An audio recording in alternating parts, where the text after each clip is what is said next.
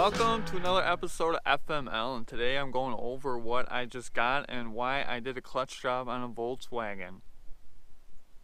I didn't do it because I was bored. I did it for this. So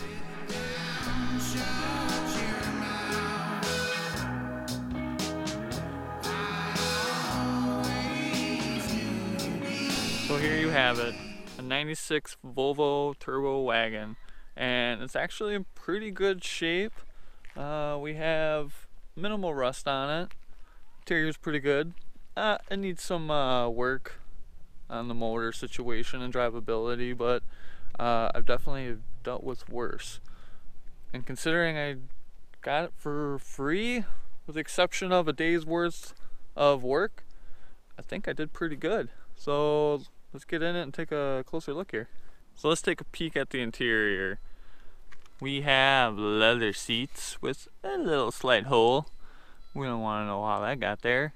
Everything looks to be in decent order for a pretty old station wagon. The one thing that this doesn't have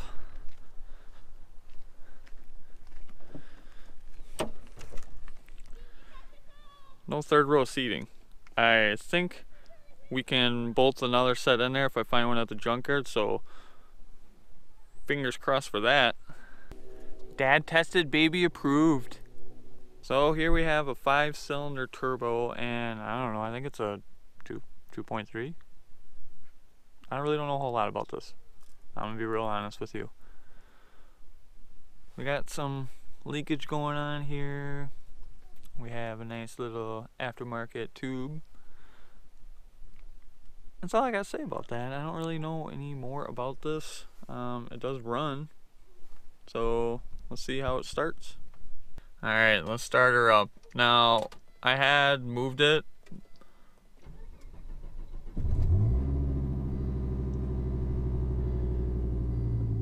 Kind of starts right up. We have a couple lights on, service, coolant level, I'm guessing, washer fluid, nobody cares about that. But I did notice that it starts up, it'll idle fine, and then let's see if it'll do it here. But it'll almost want to die, and then once it warms up, it's good again. So let's see if it does it. So it must only do it for a very minimal amount when you first start it, because it did it when I went to go move the car for this recording. But yeah, it'll almost die and then rev way back up to compensate for the drop in RPM. So yeah, I have no idea what that's about. If anybody else knows, comment below, give me some direction here, because I'm used to working on Mercedes and BMWs and Hondas. So yeah.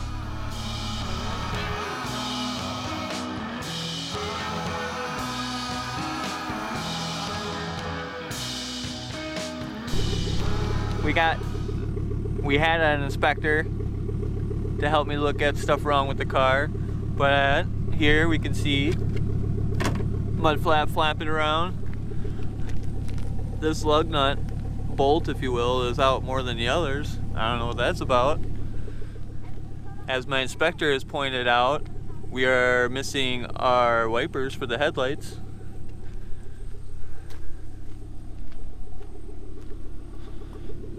On this side, all my lug nuts are the same distance out. What else is wrong? What else is wrong with the car? Over here, another headlight wiper broken off, missing. This was parked under some pine trees. Quite a bit of pine tree going on here. We had a pine cone hitching a ride. We got tree sap all over it. As for rust, we got a spot here that ain't too bad. Underneath looks pretty solid.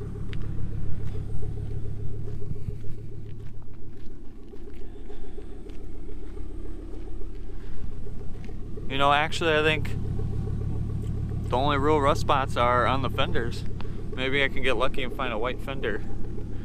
Oh, we got a little bit right here, it looks like. So here it is running. It actually runs pretty smooth once it warms up. Doesn't really vibrate at all. We could probably work on checking the coolant. I don't know. Be nice if the AC worked. I'm not really going to be dumping a lot of money into this thing. I'm not really sure why I got it. I don't need another car. I have too many projects as it is. But I can't pass up a free station wagon. Let's go take it for a ride.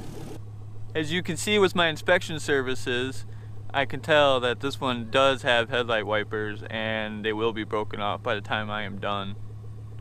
Watch. Ah, stop it. Alright, here we go, driving the station wagon. It goes into gear, and we also have 3 kids in here, so we're just going around the trailer park for now. There's something definitely wrong with the steering rack. It's real hard going straight. I don't know if that's a Volvo thing or what, but that's definitely an issue, because now it's easy to turn, gets into a certain spot, and then it's easy, hard, so the rack might be bad in this. Looks like the exhaust is leaking right after the catch, and it's pretty loud. Let's see if it hits boost.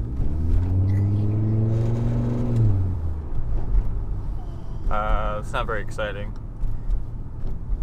And we're almost out of gas, so I'm gonna have to go take a trip for that.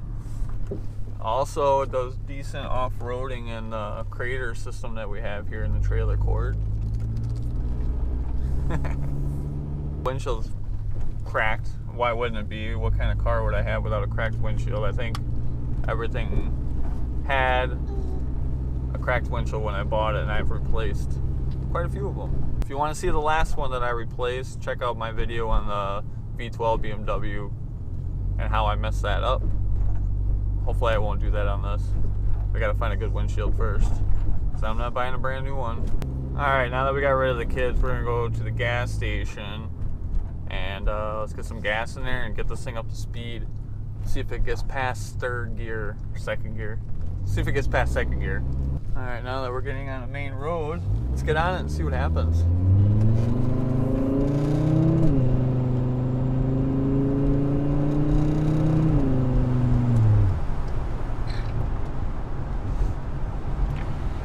That was a little uneventful. I feel like it could be a little quicker, but I don't know, maybe I'm missing out on something here. Let's go get some gas and maybe some fresh fuel will help things out a little bit here. I don't know how long it's sat. There's quite a few pine trees. There's quite a few pine needles on the car, so there are no trees on this car. Not yet. While we're cruising, don't forget to check out the music in today's video. Don't forget to check out the music in all my videos. They're all different. Helping artists get recognized. Maybe you'll find something you like. Alright, here we go. We're going on to a higher speed road here. Florida. I have it floored and it shifts at 4,500. So that's interesting. Funny story, guys. I was looking at the temperature gauge thinking it was my boost gauge and wondering why it wasn't really moving when I floored it. The boost gauge is on the top, not to the side. It moves. It works. Hey, you guys, I just noticed something. There's a sport button on the Sportwagon. Let's see if it does anything for us.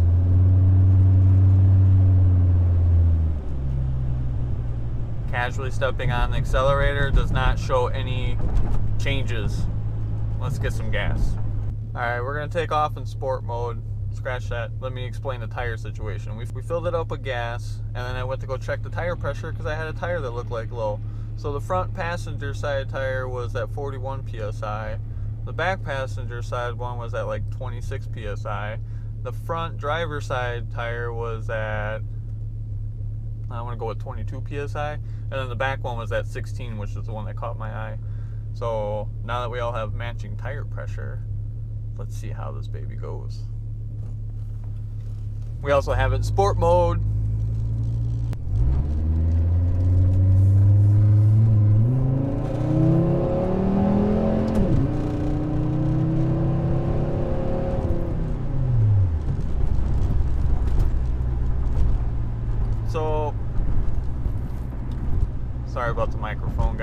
gonna get a different one. So it definitely felt quicker. It does drive a little more level. Seemed kind of squirmy before, which you have a little tire, that'll happen. The shift points actually went past 4,500 this time when I had it floored, so there's that. It's kind of crazy how this, like, guessing 2.3 liter motor is only turbocharged motor, and it's not, doesn't feel that crazy, but the 1.5 liter in my Civic just pulls, it just rips. So, and that's a 4-cylinder. This is 5. We have an extra cylinder, and make sure there's nobody in my blind spot. There are a lot of rattles going on in this thing right now. I don't know if the microphone's picking it up. I know I can see that it's drooping down into the camera lens again.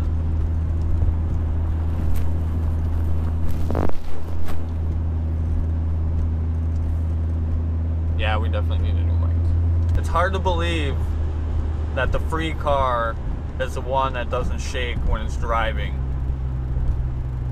It rattles the most, but it doesn't shake. That drone from the exhaust is crazy, guys. I don't know if this mic's picking it up, but it's insane in here. It is just echoing off of everything. And now that I'm talking and looked up, I noticed that this whole interior is black except for the headliner. I'll take a video of that when I get home, because I find that kind of hilarious. I don't know why they just didn't make it all black. I'm driving through a neighborhood right now. I have no idea where I'm going. I just know my house is that way.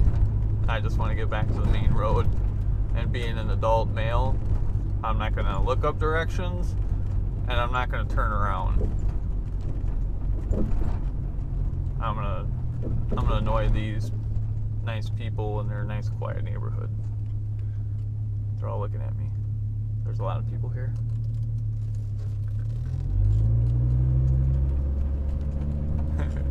Everybody's walking. So many people. And here I am in my loud station wagon, disrupting their peaceful walks. Here I am, still lost in suburbia. I might actually have to pull out my phone and look up directions, because